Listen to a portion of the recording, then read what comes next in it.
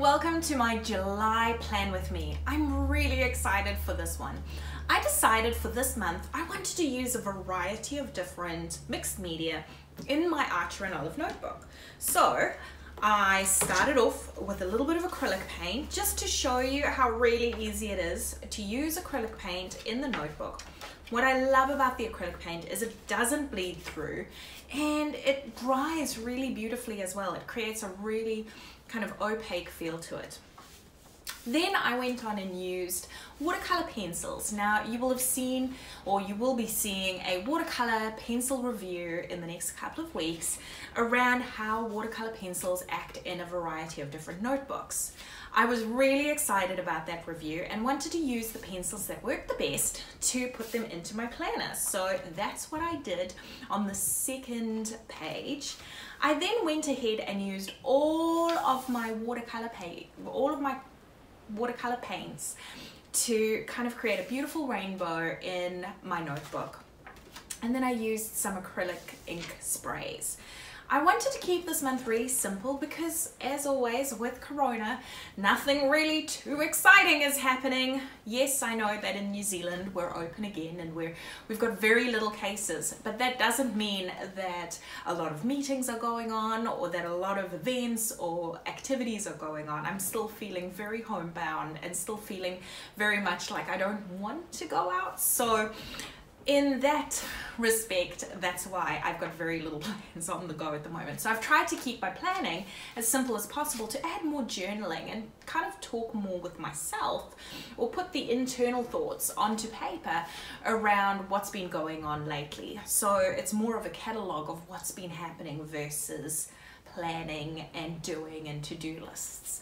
So hopefully you enjoy this session. Again, today I'm going to add over a ASMR soundtrack. Today's soundtrack is going to be a thunderstorm over sea or over the ocean, and hopefully it brings you a little bit of joy. I don't need to explain every step of the process because it's pretty straightforward. I've kept it really simple, but I would like to see how you recreate some of these pages.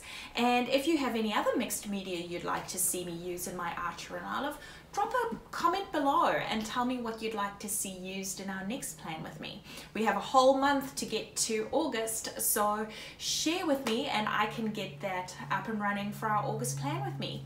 Let's get started. The first thing we're going to do is add a couple of dots of acrylic paint to the paper. Once we're done, we're going to take something hard like cardboard or card, and we're going to drag it through the dots and kind of create really fun rainbow stripes.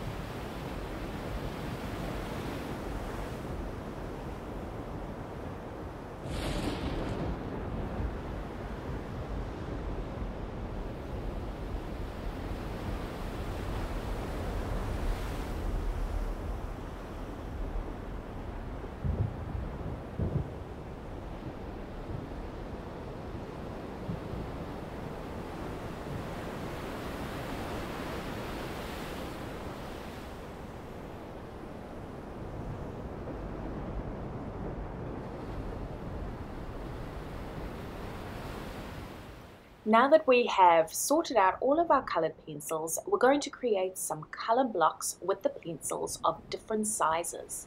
Once I've colored in all the blocks, I'm going to go over them again with a wet brush and fill in those watercolor pencils to really create that watercolor look.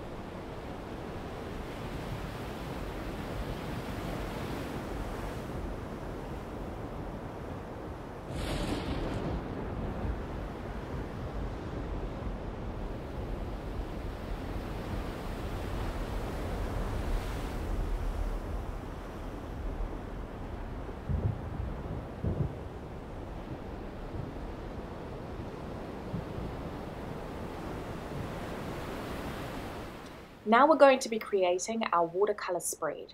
I'm going to take a variety of different watercolors and just continue making an entire rainbow throughout the entire page to kind of create something really pretty and fun.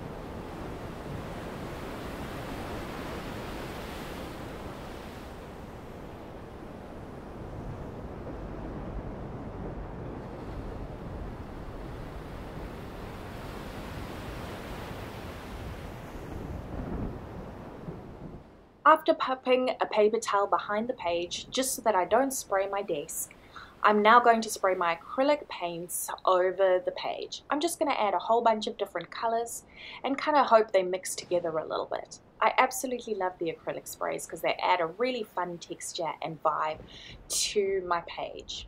I find though that they do leak quite a bit because they're very watery and really liquidy, so it's probably one of the only things that leak through my Archer and Olive paper.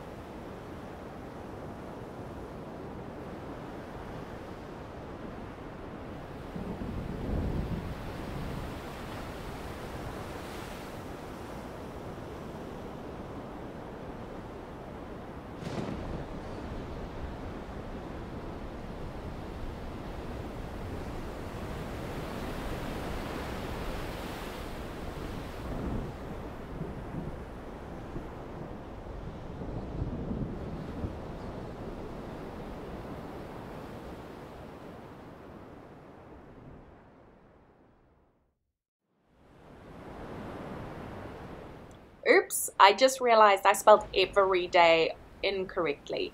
It's not a big deal. It's my own journal and my own diary. So if I make a mistake, it's not something that's going to destroy me and I don't need to stick my pages together. I just make sure that I keep up with making sure that I accept imperfections.